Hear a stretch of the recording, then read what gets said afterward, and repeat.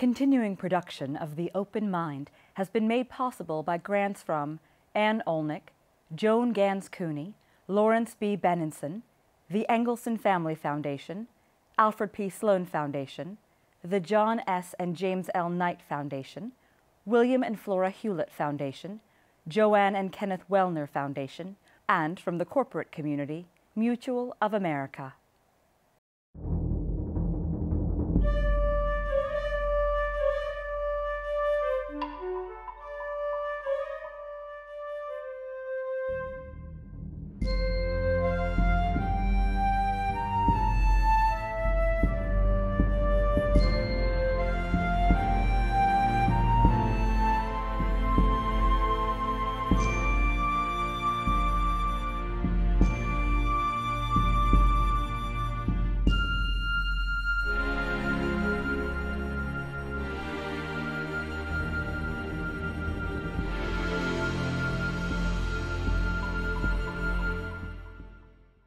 I'm Alexander Heffner, your host on The Open Mind at Home.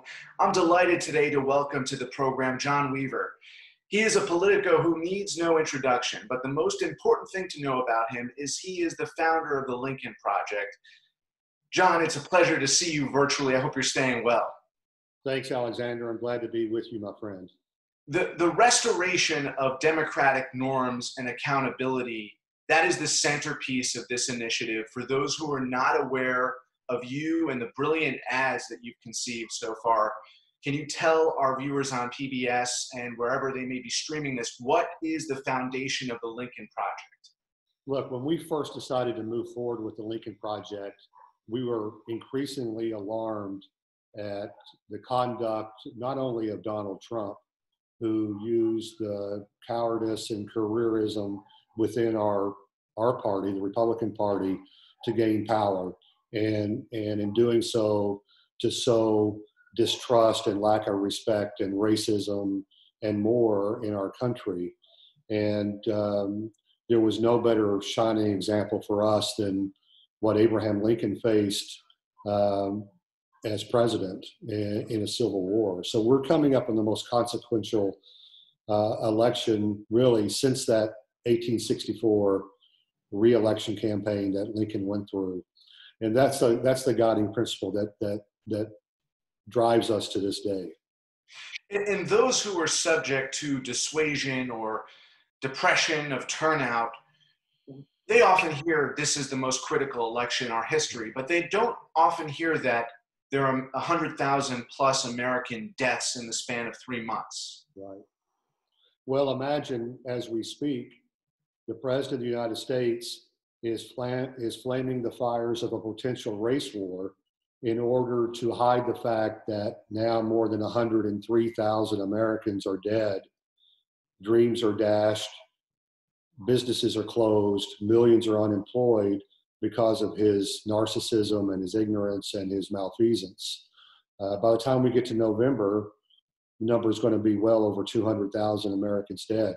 That's certainly more than we lost in Vietnam, combined with Korea, combined with every war since World War II. I believe it was Stalin who said, one death is a tragedy, millions of deaths are considered a statistic, right?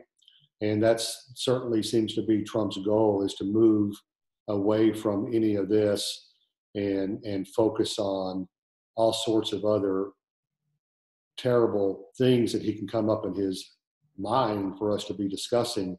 But at the end of the day, he's been a failure. But worse than that, he has brought, as I said earlier, he's brought disrespect, he's brought racism out into the clear open and worse in our country. Your ads have focused on the ineptitude, the cronyism, the corruption of this administration. But do you fear in any way, shape, or form, John, that the American people are desensitized to the traffic of the malfeasance? Or do you think that these fatalities and the incompetence of the response had really, out of that has risen a national awareness to the point that Vice President Biden, if he stays healthy, physically and mentally fit, could command a considerable victory on the scale of Barack Obama in 2008, that it is not red versus blue, but a very strong coalition from the Rust Belt to the coasts. Yeah. Well, Alexander, I hope so. I think I coined the phrase that the army of the decent are coming together in a grand coalition to hopefully oust Donald Trump and his enablers. It needs to be a crushing defeat, not just for Trump, but for the party that I used to belong to. I do worry, and I have my complaints with the mainstream media about this, that there is a numbness to the insanity from the White House. And certainly that exists within his core base. But we're seeing now his polling numbers, and I know what everybody says about polling numbers, but they're consistent, that 55, 60% of Americans reject not only his handling of the COVID crisis, but his overall handling of the presidency. And in my experience, an incumbent running for re-election, and it will be about him, he will achieve the number or slightly below the number of his approval rating. And right now his approval rating is around 40, 41%. It's our determined goal to keep it at that place. And John, can the army of the decent, and you have to follow John on Twitter. He is a miracle worker, both in the advertising sense and in the vocabulary of politics. So do that. I asked you about numbness, being desensitized to the political rancor, but in a very fundamental sense, this 2020 cycle, the destiny that you are hoping we achieve is to depolarize to the point that it's not a base election where base turnout is the decisive factor, yeah, but rather that coalition of the decent. right.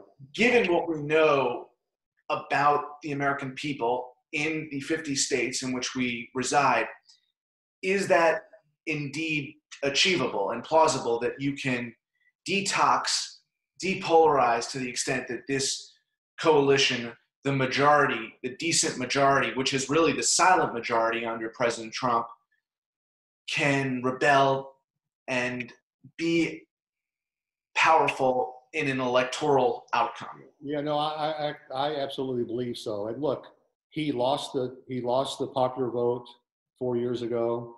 He narrowly won the Electoral College vote by 77,000 votes spread over 3 large states. He lost his party, Trumpism, lost the special elections in 17. They were soundly rejected in a blue wave in 18. That wave has continued. We see suburban women, college-educated white women, disaffected Republicans, Republican acting independents joining forces with people of color, traditional Democrats, people on the far left and the center left. So yes, I do believe that a grand coalition, if we stay focused and determined, can oust this president, can send Trumpism reeling, not end it, unfortunately, and give then President Biden an overwhelming wind at his sails to try to right many of the wrongs that have happened to this country in the last 3.5 years. And in terms of resonating with the American people in the Lincoln Project's productions, you focused on the United States Senate and our focus just as much on Donald Trump's enablers, who have really resigned themselves to be leeches and not independent arbiters or independent of the executive branch. Right. And specifically Majority Leader McConnell, but also in the important contests in Colorado, North Carolina, Georgia. What is your understanding of the most important way that we can communicate effectively in those states beyond the national narrative? Or is it in fact really just what we all have come to know as Americans, that this president has evaded responsibility, in the words of the Lincoln Project, and has not been equipped to address a national crisis, and therefore we need senators and a president who can? Well, look, we've known, you and I certainly have known, and many others, from day one, that this president was unfit to hold office. He was unfit morally. He was unfit with his viewpoints. He was unfit with his lack of intellect. He was unfit across the board to be president. But because, as I mentioned before, either because of cowardice or careerism, the Republican Senate and the Republican House rolled over for him. And they need to be held accountable for doing so. Much of what Trump has done in this country, they've allowed that to take place because they've stood back and either done nothing or decided to echo his hateful and harmful words and his policies. So whether you're in Arizona or Colorado or Montana or Iowa or Maine, North Carolina, Kentucky, Kansas, Georgia, those are all places where very good and very competent Democrats are either running ahead or even with Republican incumbents. And I think most of those will go to the Democrats this cycle. Unfortunately, I think Stuart Stevens, who just joined us, is an amazing political communicator on the Republican side, said it best. We spent 30 years working for Republicans. It turned out it was all a lie. It was all a lie. Imagine we were like Bernie Madoff salespeople out there. And then we find out the day after that everything that we were advocating for, character and responsibility and belief in the rule of law, and much less the policies, a cogent national security, free trade, all of that was BS, right? Nobody believed any of it except for we political consultants. And who would have thought that we would be the ones out here upholding the principles of the party? So I urge everybody to participate. I think it's going to be a big turnout election, notwithstanding Republican efforts to suppress the vote. It's not going to be so much about turnout as it is about persuasion. And I urge everyone to get involved. And John, you know better than anyone that this is the distractor in chief. And given Trump's authoritarian and autocratic behavior, we don't know what to expect as November approaches in terms of efforts to suppress the vote, efforts to hijack the servers of the DNC or of the opposing candidates, the Senate candidates, or the Biden campaign. How can we be armed to do the battle that clearly Hillary Clinton was not prepared for? And there was that weekend of the Access Hollywood revelation, followed by the bang, bang, bang of the WikiLeaks disclosures. Now, you've worked for honorable, dignified men like Senator McCain, much like Vice President Biden, who have a certain aura and authenticity that is a definable attribute. And it's not clear, John, whether or not on his own, Joe Biden can withstand the kind of character assassination that is certainly going to continue, even though it hasn't been effective to date. Is there something inherent about Biden that will make him less susceptible, maybe with an alliance with the Lincoln Project and other groups, to the kind of plot, specifically the plot of cyber espionage, bots, trolls, who are going to come after him? At a minimum, they'll work in conjunction with third-party candidates to try to depress turnout for Biden. But how he's not going to be invulnerable to that, even with his upstanding character. So how can you at the Lincoln Project and others deal with that? Yeah, thanks, Alexander. Look, a little bit on the history here. Hillary Clinton was treated as the incumbent in the 2016 race. She had been vilified with millions and millions and millions of dollars of negative research and negative spending and negative attacks for 30 years, right? By the time she was the nominee for the Democrats in 2016. And Donald Trump was more of a theory. The economy was good. People could vote on a theory. I thought it was disgusting, but some people took a flyer on him, and Hillary wasn't treated well. And I'm not going to get into the mistakes her campaign made. Trump is no longer a theory. In fact, it's a very sad fact that he's our president. The race will be about him, no matter how much he tries to distract it, no matter how much his allies in Russia or wherever try to impact that. Now, are we going to have to be more diligent than ever and more ready to pounce whenever we see misinformation? Absolutely. And I know we at the Lincoln Project are especially prepared to do so. I believe the Democrats are as well. And I think the American people writ large, not every segment, but writ large, are in a mindset to withstand that kind of disinformation. But look, I also believe that Joe Biden, I know him a little bit because of my association with John McCain. I know him to be a good man of the highest character, exactly what this country needs at this moment. And I believe he can withstand these attacks and be a great president. But all of us are in this together, and we have to fight this together, and we have to report misinformation and lies as we see them, and speak to our family members and our coworkers and our neighbors and our peers, and not be afraid to speak out against Trump and what's said on social media, because we are in this together. As the incumbent, what dirty tricks must we be watchful of that he is able to deploy in a way that Biden is not able to because he's not the incumbent? Well, look, I mean, Donald Trump makes Nixon and his band and his administration look like Thomas Jefferson, right? And I wouldn't put anything past Barr. I wouldn't put anything past the Republican-controlled Senate as to what they will say and insinuate and claim to investigate.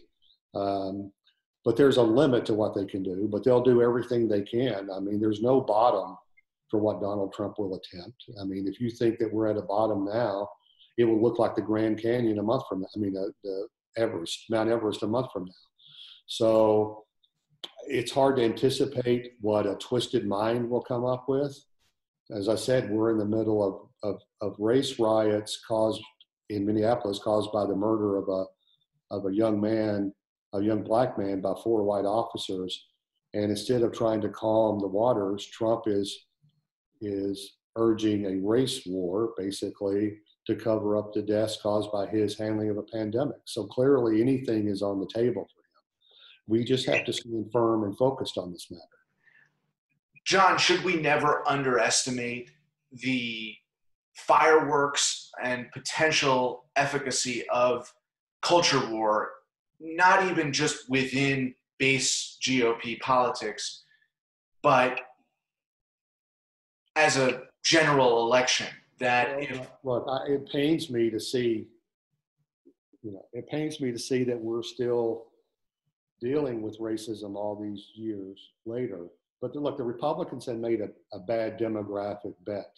They made a bet on white, uneducated men as to what they're going to ride through to the future. If you were a corporation selling a product, Coca-Cola, Pepsi, whatever, you wouldn't make that bet. America is not the same demographic that it was in the 1950s or early 60s. We're a growing country of color. We're a younger country in many ways. And those demographics are rightfully moving away from the policies and the rhetoric of the Republican Party. So it may be, John, that Donald Trump's advantage is not incumbency. It's the incumbency on Twitter. Actually, now that Twitter is making some measures to fact check, Facebook probably more so, and you were the victim of their very selective bias in favor of Donald Trump. This whole narrative about social media and Silicon Valley and their attachment to liberals, that's not true. The point is that you produced an ad in which you saw the deaths of COVID, and you very astutely pointed out that aid has been forthcoming for major mega corporations and not the citizens. And that was not a graphic or in any way exaggerated claim. And it was the most subjective idea that is borne out in the truth. Right. But it's subjective in exactly what Zuckerberg is alleging he doesn't want to do. Now he seems to be saying there are no truths.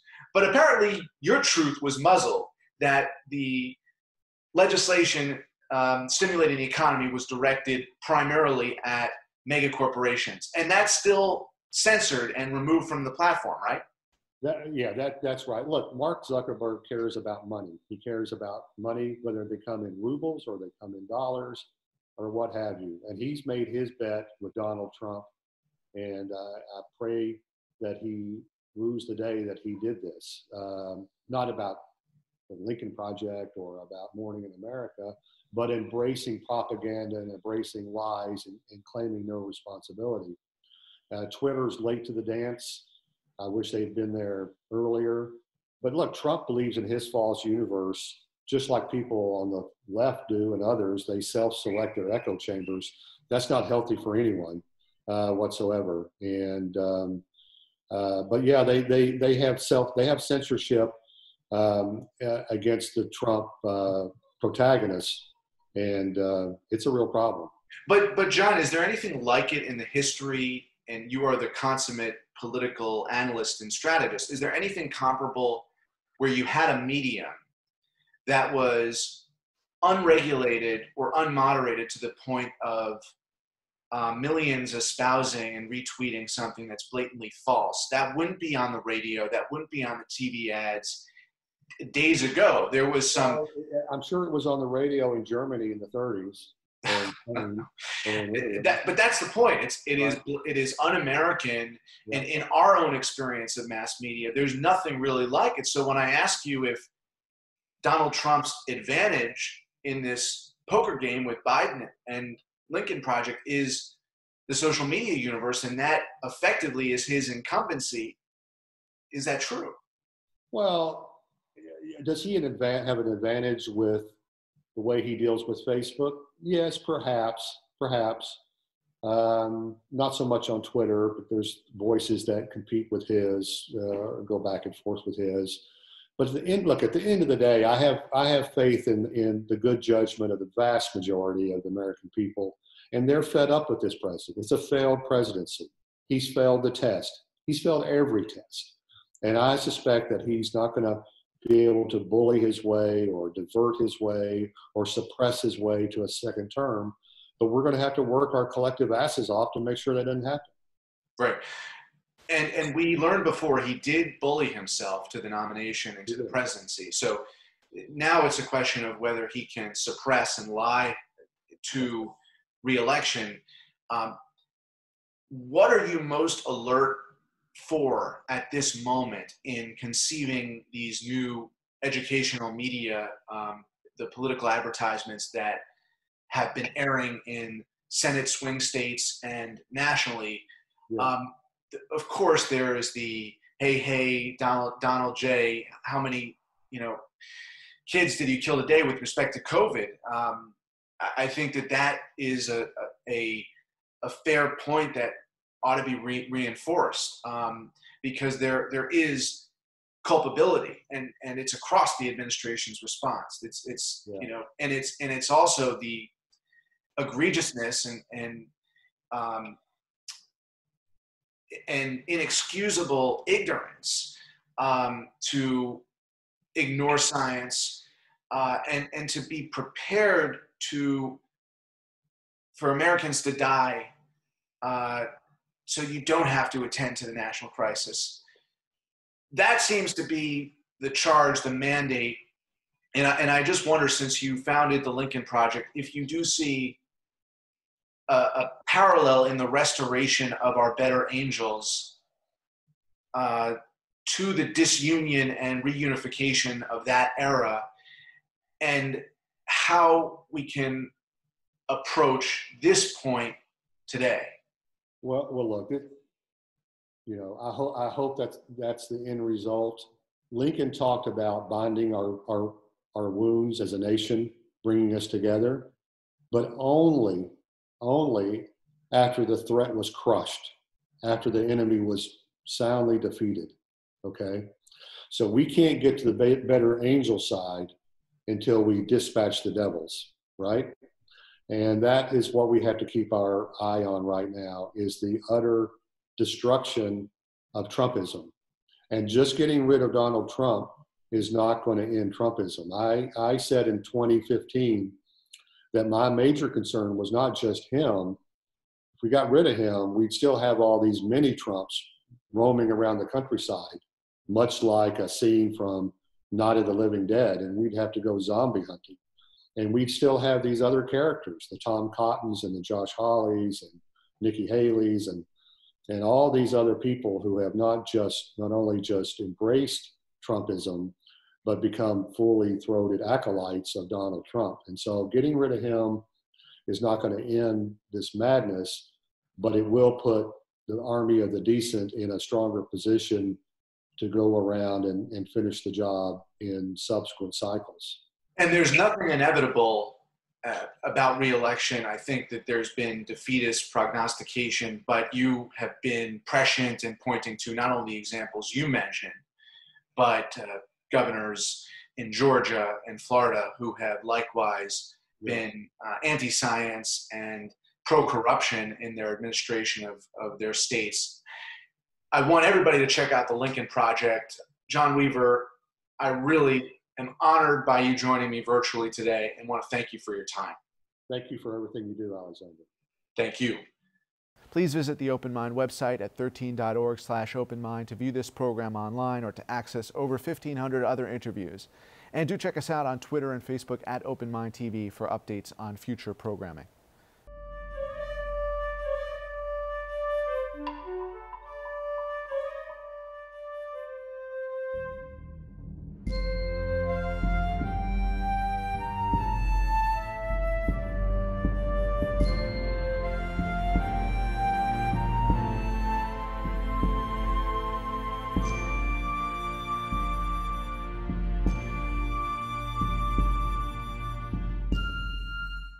Continuing production of The Open Mind has been made possible by grants from Ann Olnick, Joan Gans Cooney, Lawrence B. Benenson, the Engelson Family Foundation, Alfred P. Sloan Foundation, the John S. and James L. Knight Foundation, William and Flora Hewlett Foundation, Joanne and Kenneth Wellner Foundation, and from the corporate community, Mutual of America.